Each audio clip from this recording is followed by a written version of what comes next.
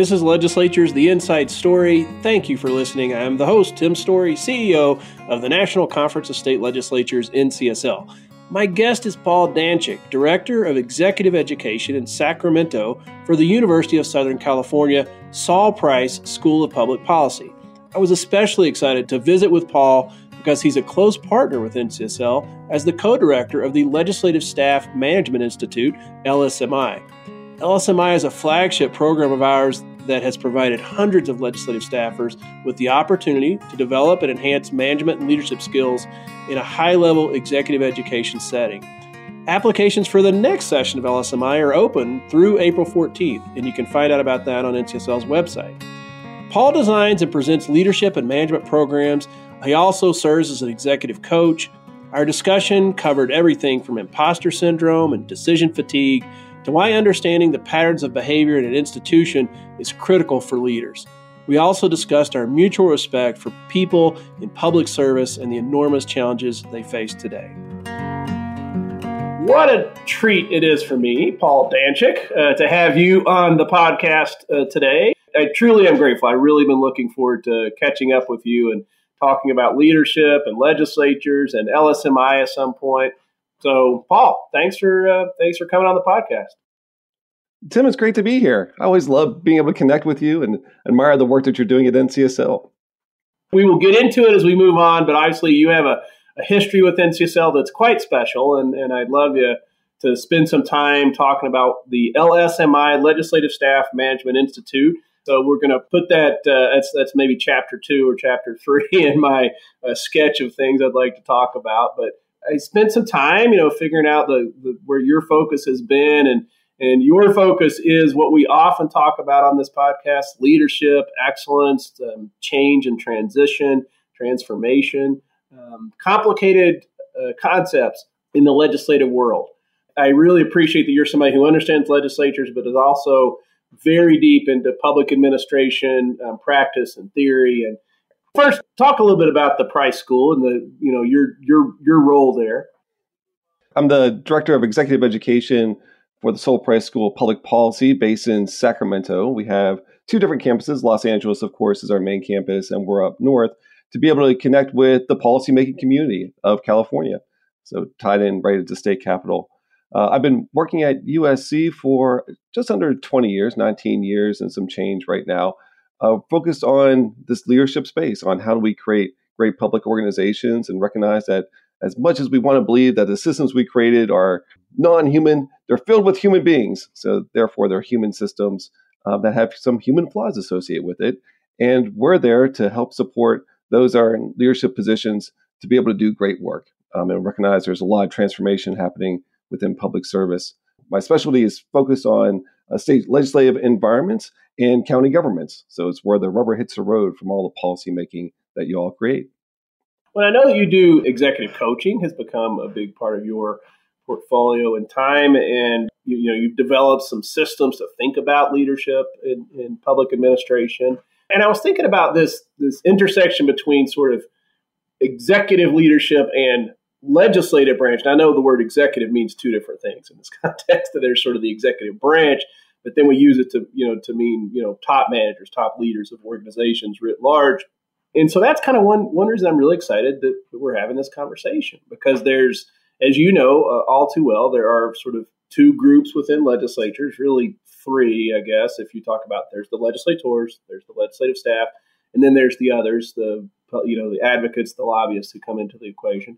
And executive leadership could mean very different things for those 3 different groups. I really am sort of fascinated by your executive coaching. How long have you been, sort of doing the whole time? Have you been executive coaching the whole time?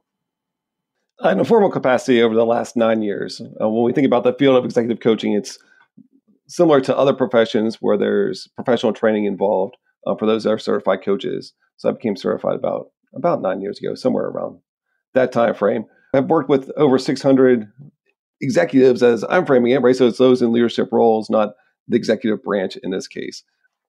Sometimes when you do interviews, you do this kind of work, you start to hear some of the same things, over time. And so I'm curious, like, what are the most common themes you hear? Like, wow, it turns out we all have the same problems and issues, or maybe not. Maybe they're things that are very unique. So what are the common challenges you've heard when talking to people in those roles? There's a lot of similarities, right? And, when you talk about a legislative environment, there's a lot of organizations that are very similar in structure, although how people get into those roles looks different. So universities, for example, are very similar to legislative environments when you're talking about the structure, right? Where you have a certain group of people that are protected and a certain group of people that support those that are protected. So university level, right? You have your tenured professors, then you have the staff level, and you have the dynamics in between. Legislative environments are very similar, right? We have the elected officials coming in, and you have the staff to be able to support them to be able to do great work.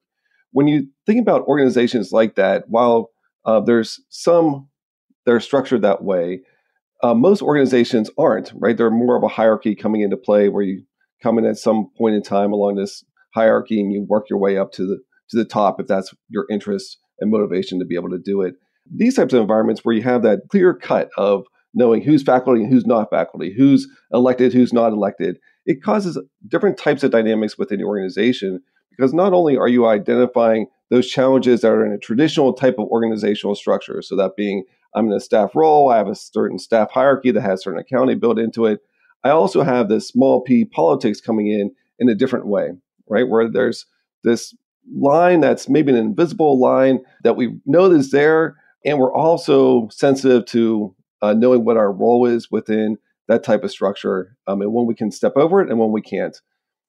And because of that, when we look at staff, particularly staff level within those types of organizations, the types of accountability measures that you would typically have within the structure, so that being thinking about placement or promotion or pay, those things are less important. And what's more important is influence of how do you influence the behaviors of each other to work collectively together towards a common goal.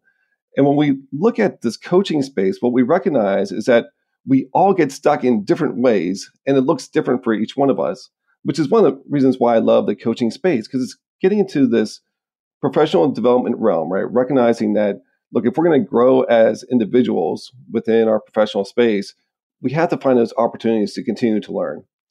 And when we're in group settings, that has a certain type of outcome focus, but you're collectively learning. The executive coaching space is saying, even in this big umbrella of topics that we're co-exploring together, I'm interacting with it maybe in a slightly different way than the person sitting next to me. And how do I get unstuck from where I am? So getting back to your question, Tim, of where people tend to get stuck within this space, there's a lot with team dynamics of how do you interact with your team, right? So those might be more in the organizational space of having a difficult employee and how do you help them where they are. We also see a lot around the imposter syndrome of, how do I get to where I am? And this would be true both in the staff level and on the elected side, right? It's getting into an unusual dynamic, right? Because as much as we're forward facing of putting on a certain persona when we're fulfilling our duties and our roles, there can be some self-confidence issues that start to arise. And recognizing that happens to all of us, right? It's part of the human experience.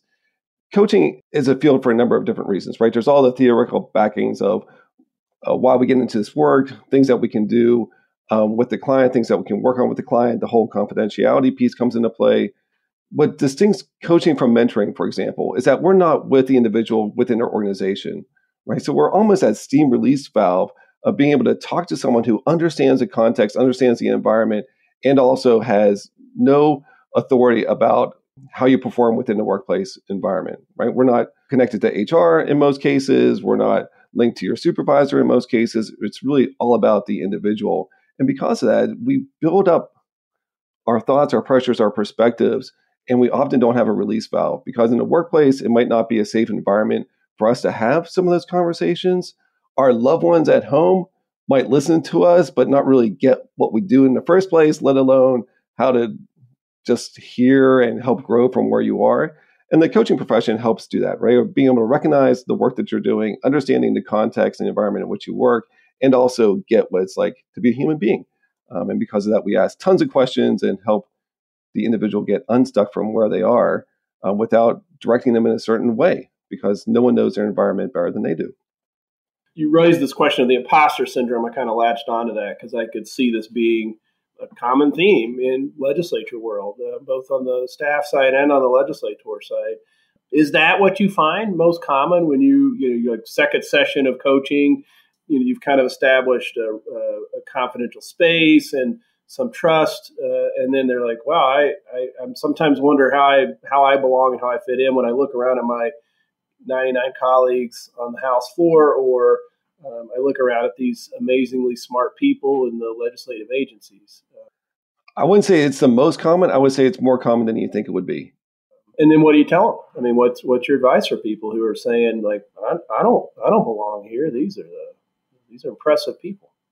That's where the individuality comes into play with coaching, right? Because the way that I think about my role within this space, there's not one single right answer.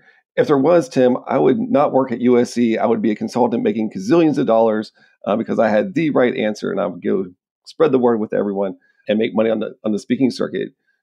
Fundamentally, though, it's an individual experience, right? So what I think where I'm getting stuck is going to look different than maybe where you're getting stuck. And because of that, being able to work with a coach and exploring what are those foundations, how do I understand the environment, how do I grow and learn from it, that's where the steps come into play. What I recognize within this field, though, is you can see transformation happening even in a small amount of sessions. So we do spot coaching, which is 2 or 3 sessions. That's actually tied to the Legislative Staff Management Institute as an experience on what does this coaching space look like? How can I consider using it in my professional experience as just a development tool? And I have clients that are long-term clients. And what I recognize is that transformation can happen pretty fast within a short time frame. So the conversations that we have within the spot coaching is look different than the longer-term clients because we're working with them in a different way because we're able to see trends that start to emerge, aha moments, and then different types of application for those clients that might be longer in nature. You're seeing it put in an application and recognizing that sometimes we're going to fall back to past behaviors. Give us like an amalgam of that experience, or I mean, even a specific example. Obviously, you're not going to tell us who or what situation, but like I want you to tell a story about this so I can understand it. I remember one of my first longer term coaching engagements was from a senior executive in a public office in Florida. So in this case, a public office is not an elected position, but one in a large organizational structure. She got to the point where she couldn't make decisions. I mean, this is where, as a coach, you have to be able to separate yourself from who the client is and getting caught up in their story and focus on the art of coaching. I was struck by this person because they're in such a senior position and they hear them say, I can't make a decision anymore. And for her, it was because she knew that every decision she would make would impact a lot of kids and every decision that she would make would hurt a lot of kids. And she got paralyzed by policy, essentially, right? So when working with that type of client, it's getting into the foundations of understanding how did you get to this point? And in order to get to that role, she had to be really good at making decisions, right? Her discernment had to be just spot on for the organization to recognize that she's the one to fill X role. And then once there, over a period of time, to become paralyzed in making decisions is a reflection of her environment, right? It's a reflection of how she's showing up within that space and how do I best help her from where she is without telling her what to do. Where we start getting into the space on when we're looking at working with clients, we're not in the spot to tell them that you have to do X, Y, and Z, and you'll get out of this situation. That's not our role. Our role is to be able to recognize what's happening within this environment and how do we help the client from where they are, of recognizing that they're going to have good days and bad days. And we're not to tell them what to do, but we're to help them explore why is it happening? What trends, what patterns are we watching? I was told this a long time ago, Tim, that consultants always have to have a good iceberg analogy in their back pocket. Let's picture an iceberg right now. And then the top of the iceberg, the part that you can see, is our environment, right? And we tend to react in that space, right? We see something happen and we react. And if we look underneath, right, if we see how the iceberg is made, if we put it into 3 different chunks, we can think about in terms of patterns of behavior. So what are those patterns that create that visibility piece? We can think about in terms of structure, of what structures are in place that help facilitate, a certain type of outcome. And then the human experience, right? The mindset, the feelings, the emotions, how we respond to it, our style is all underneath the surface level. And what we start to recognize is if we're always operating at the top, we're always in a constant reaction mode. And if we're in a constant reaction mode, it's linked to stress, it's linked to burnout, it's tied to all these just very human responses and characteristics, right, of just how we understand the world. And if we allow ourselves to understand what's happening in our environment through different lenses, right, if we're looking at it through patterns of behavior, if we're looking at it through structure, if we're looking at it through style, we're able to step back, still be in the same environment, but be able to step back and respond. And fundamentally, what I try to do in my work is get us away from the reaction type of response into a response mode of being able to say, I can react, and there's times when I have to react, but sometimes I'm reacting when I can really respond. So am I just looking at the environment at face level, or am I pulling in different perspectives into the mix? And that's what we try and help uncover of what are those things that we know are happening, but we just don't see it in the moment because we're caught up in the reaction space. I'm thinking about legislatures being in session, which most of them are. Sessions are these unique creatures because they have these, really hard time limits for the most part across the country. Not all states, but even in the full-time states, they've got their deadlines. So there is just this tremendous pressure because of the because of the volume of decisions that come through, whether you're a legislator or a legislative staff person who has to get research into the stream as fast as possible. So you've got tremendous volume, hard time pressures. So, of course, it's going to be stressful. And of course, my thought is like everything is reaction. And by the way, I'm also fascinated by this notion of decision paralysis, which I think is probably more common than just your example in Florida. But if you're a legislator or a legislative staff person, you're making decisions constantly. Every bill you vote on, you might vote on hundreds of bills, especially toward the end of session. You're making decisions about what information to provide on a particular bill if you're the legislative staff side. It just feels like an environment that's not conducive to respond versus react. So parse that out a little bit. Like, what do you mean by react? What do you mean by respond? And how do you find perspective in a world that's moving so fast? So, how do you balance all that? What you're describing is recognizing that, as human beings, we make decisions all the time. But what you're describing are decisions that have a different risk level associated with them. Me making a decision on what I'm going to have for lunch, low risk. Me making a decision on, a major policy issue, probably high risk, maybe moderate to high, depending on what type of legislation it is, right? But you're right. You're always in that constant mode. And what happens when we're making decisions within that space, decision fatigue is a real thing, right? It could be that at the end of the day, you're just so wiped out from making high-risk decisions all day long that when it comes time to taking care of yourself, like, what am I going to have for dinner? Let someone else handle it. Just bring me a sandwich or, whatever it is, because I don't want to make another decision for the day. What I'm talking about, though, is this type of environment of saying, look, when we're recognizing the patterns of behavior that start to emerge, and the legislative environment is a really good example of being able to watch patterns of behavior happen. You know when the filing deadline is. You know when the end of session is, right? You know what these deadlines are. You can recognize what are the patterns of behavior that start to emerge in order for us to meet certain deadlines. Introduction of bills, drafting of bills, the committee levels, right? You're watching all these pieces interact with each other. And for the ones that we can start to anticipate of saying, look, I know that this piece of legislation is working its way through the system and I can get ahead of it. It's a low-risk piece of legislation maybe that has bipartisan support. It's going to have the governor's signature on it, right? Those types of pieces of legislation, for example, can be started at a different time frame than ones that might have a larger political risk associated with it, or a larger policy impact or fiscal impact, whatever that pressure point might be. So not everything is coming towards the end to be able to make a lot of high-risk decisions on everything. You're able to say, oh, we can spread this out in a different way, that we can still get the job done, we can still have the public debate for it to happen, and we can do it in an environment that decreases some of the stress of the system. And when I'm talking about stress of the system, we can talk about stress on the system itself, right? If we look at it from just a pure outside perspective of watching these pressure points, we can also talk about stress of the system as me as an individual, of when am I just going to purely explode? When we see people that interact with the system, you start to recognize that pressure hits people in different ways. It can be very, very energizing for a lot of us, but it has to be good stress, right? If it starts having that bad stress, then that's when we start to shut down and start to burn out. And we can recognize that when that happens as well. I think another interesting dynamic is looking at the way that the state legislatures operate, of looking at full-time, part-time, looking at how the electeds come into play. Are they known candidates coming in? Are they known personalities into the mix? Is it always someone new?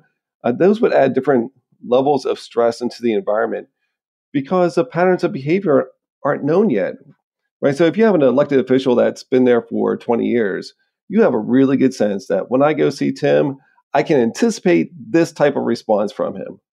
Now, if Tim is new, we don't have a relationship yet, Tim, so I don't know how you're going to respond to this or not. I don't know if you're going to be holding a hard line all the way through. I don't know if you're going to be kind of still thinking about it kind of mode and really thinking about it, or just saying I'm thinking about it when you really have your heart set on a certain direction, right? That part of the relationship isn't formed yet.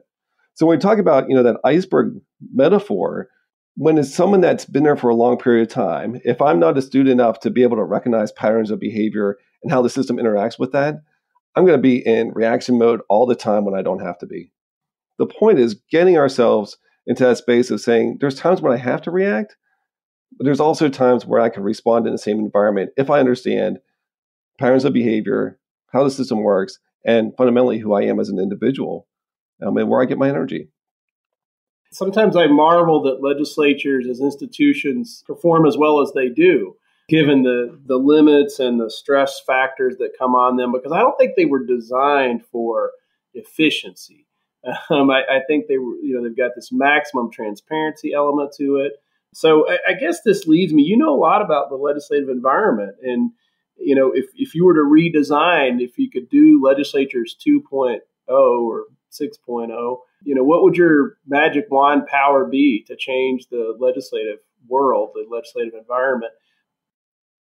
There's so many great factors about it, which is one of the reasons why why I geek out around public service. There's a reason why our organizations are structured the way they are. And sometimes it is to slow down the process, to allow us that space to be able to think, debate, and really figure out what we hold as a collective value. I think that's where part of the challenge comes in, maybe in modern elected environments. And certainly legislatures would be part of this, but I think we could talk about other types of elected bodies that might face similar types of challenges. And that's looking at who's coming into public office and why are they coming in, right? That would be one. The influence of social media, I think, is a huge modern factor that we're still figuring out on what that looks like, right? And that's part of the excitement of the work that we collectively do. It's changing all the time. Fundamentally, we recognize that leaders do two things really well. So two different streams of thought. One is that they spend a lot of time reflecting. And when we talk about reflection, it's understanding for myself, what does this mean for me? How does it tie into my environment? We can think about in terms of internal self-awareness, right? I'm just in my head thinking about what today was like, and maybe I like to journal, or maybe I like to, capture my thoughts in a very specific way, but it's a very individual type of game. We can also think about it as external self-awareness of, am I getting feedback from you, Tim, on how I showed up today, right? What does that look like? And how does that influence what I might do tomorrow, right? So we can think about that self-awareness piece. The other thing that we know that great leaders do really well is they place a high value on two things. They place a high value on outcomes and a high value on relationships. And when one of those is off, kind of fun things happen, right? So if a leader is focused too much on the outcomes, it creates a very competitive environment, right? So if we go to a legislative environment, we can see when our environment becomes very competitive. There are certain bills, there's certain initiatives that come through that just become very competitive, usually in a partisan way, not always. But we can see when the outcome creates that competitive environment. If it's too much on the relationship side of the house, then we focus on accommodation, where we just go along to get along, right? And when that happens, the outcome piece starts to suffer, right? Which you don't really get anything done. You're just always appeasing the other person. And we can see examples of this happening within elected bodies all the time, right? We can see when there's a high focus on outcomes that they get the job done, but it's really hard on relationships. And we can see times when it's all about the person or the people, usually the person, and you don't get anything done, right? You're just kind of spinning your wheels. You're doing the minimum. Maybe it's the new minimum Mondays in the legislative context. I don't know, right? But you start seeing these two different dynamics play out. When a leader focuses on both, right, when they're hyper-focused on outcomes and relationships, you see something different happen. And this is generally the way we've been framing collaboration in a contemporary context, right, where people are not only getting along, they're also getting the job done. And this is where you're able to start from a strength and continue that strength. If I would change anything within our political environments right now, it would be understanding that dynamic of how to get the job done and also hold relationships. Because particularly right now, I see a lot of relationships being strained in ways that just aren't helpful for the human experience. It's not helping us collectively as a society. And I think a lot about the federal side because we're all impacted by the federal side. That's not helpful for how states govern because that type of culture trickles down into the state governments and then trickles down into the local governments. It's predictive, right? We can watch it happening. And it's also very concerning of how do you manage such paradoxes, right? The paradox of relationships and outcomes to be able to do just great work for our society of recognizing that we're all in this together and our values can also shift over time. So how do you make sense of all that? And that's why we need great elected leaders to help us guide the way. I'd kind of like to reverse that notion that, what happens at the federal level trickles down to the states and trickles down to the locals. Because I think, frankly, the states are the legislatures, not all of them, but the large majority of them are just far more effective legislative institutions than the federal Congress. And I think most of them know that. I don't think they look at their cues. I think some of the toxic sort of partisan or the toxic politics and media environment, social media, that stuff leaches down from the federal level. But I'd like to see them start to take a harder look at why your legislature's working. But I do understand what you're saying. Tim, I don't disagree with you about the effectiveness of the governance. But when we look at the relationship side of the House, the trends of the relationship side of the House are permeating through local government, right? So when we think about some of the national conversations that we've had in recent years, right? I'm feeling that at a local level. I live in a rural community in California, right? I feel it all the time, right? And that's not coming from the locals. I mean, if you went back maybe 20, 30 years, this community is a very loving community. They're always supporting each other. It's not necessarily a lot of resources from the public side of the house, right? The county isn't flush with cash. So there's a lot of giving back to the community. There's a coat drive in the winter for kids. There's fundraisers all the time for people with disabilities and education. And I mean, you name it. We have a lot of fundraisers happening. It's a very giving community. And at the same time, the community's become very polarized in recent years because of what's happening on a national stage, right? So when we're talking about, the effectiveness of legislatures, I'm an institution guy. There's no doubt that that state legislatures work, and they work in very effective ways, and are more nimble, right? They're able to test things out. They're able to experiment with it. I think where the trend is coming into play, at least, I mean, you're the expert on it, so you'll have to set me straight. We're starting to see that the trickle effect of even states are being influenced on a national scale now. So when we're looking at the type of work that they're doing, it seems like there's a shift happening right now where there's more influence that might be more national type of policy interests that are coming into the state level for debate, and some are taking hold whether or not they represent the communities or not. I think there's some dynamics happening right now that I find really interesting and also excited to see how the state institutions respond to it. Yeah, that's the thing. I don't doubt for a second what you're saying, and I understand it completely about this notion of the hard lines, the hard sides that exist. And by the way, it's not new. I stumbled on an article about legislatures. It's about 16, 17 years old that we wrote in our magazine. We were bemoaning the increase in polarization and hyperpartisanship. It's something that we've been coping with for a while. And I was thinking about your town or your county and how, there aren't there's not a Democratic coat drive and a Republican coat drive. There's not a fundraiser for one side or the other, and yet we're becoming less able to sort of see each other as just humans and work together. Like you, I'm a big institution guy. I always come back to the fact that institution sounds like a big word. When people think of the legislative institution, they tend to think of these visuals of the capitals, the big granite buildings, but it's really just humans at the end of the day. It's really just people with all of their glory and flaws coming together in one, making mistakes, but also striving to do the best they can. Want to make sure that we talk about LSMI. So let's shift to that. We only got a few minutes left. First, explain to the audience here, the podcast listeners, what is LSMI and how long you've been involved with it, and what do you love about it? Oh man, what don't I love about it? LSMI has been around for 31 years, so we're into our 31st year.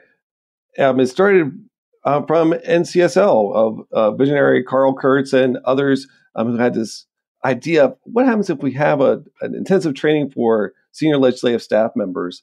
That charge has continued through. The first 15 years were at the University of Minnesota at the Humphrey School. For the last 16 years, it's been a partnership between the University of Southern California and the California State University, Sacramento, through their Center for California Studies, which has a robust fellows program for the legislature, for the Assembly and Senate.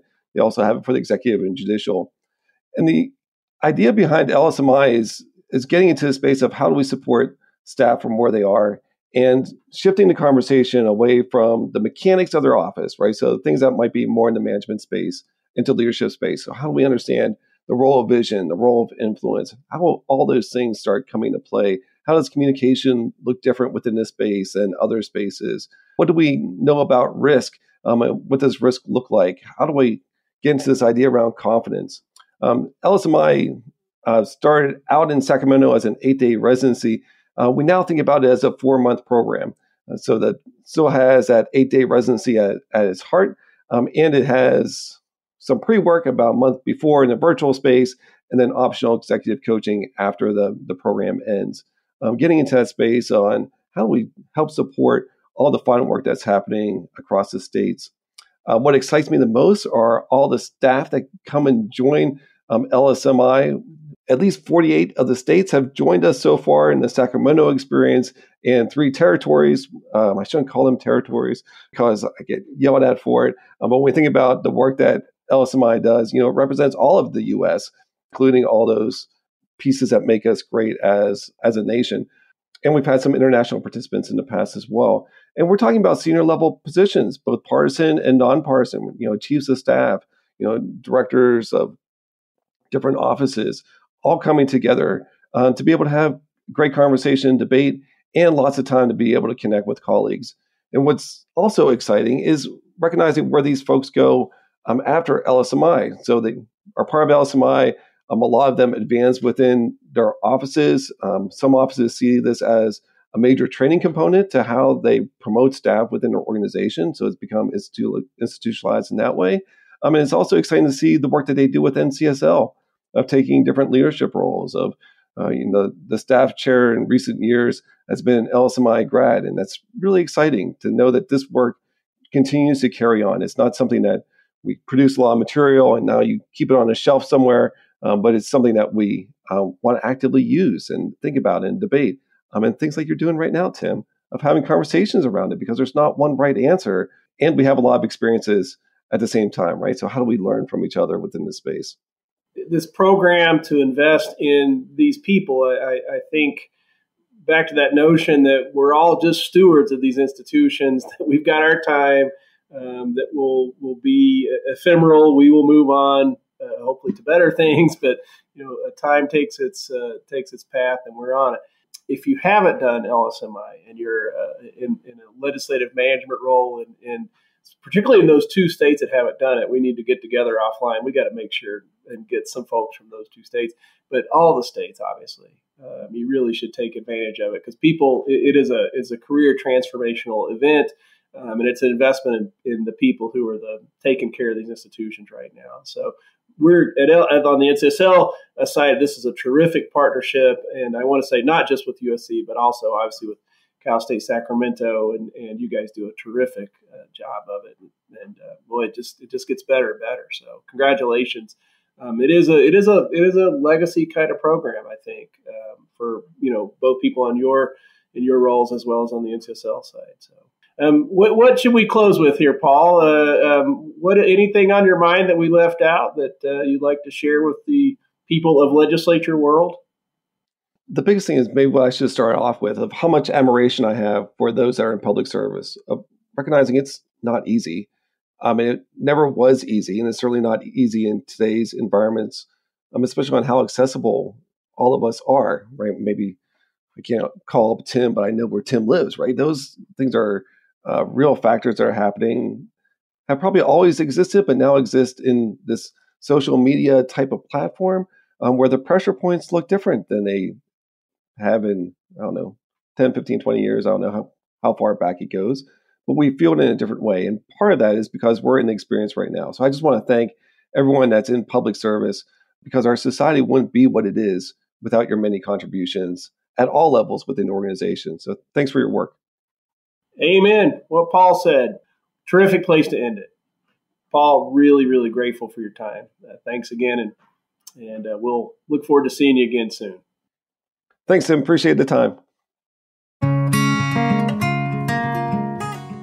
I've been talking with Paul Danchik, Director of Executive Education in Sacramento for the University of Southern California Saul Price School of Public Policy and the co-director of the Legislative Staff Management Institute. Thank you for joining me and Paul on this episode of Legislatures, The Inside Story, brought to you by the National Conference of State Legislatures.